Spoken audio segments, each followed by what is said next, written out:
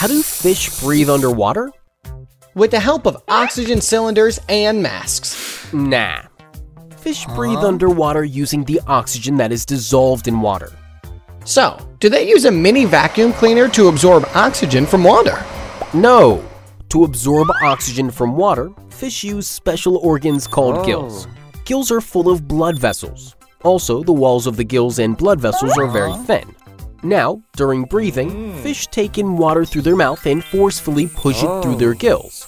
When the water moves through the gills, the dissolved oxygen from the water passes through the thin walls of gills and blood vessels and enters the blood. Apart from this, the waste carbon dioxide present in the blood passes into the water, thus helping fish to breathe underwater. Eventually, the carbon dioxide-rich water is given out from gills.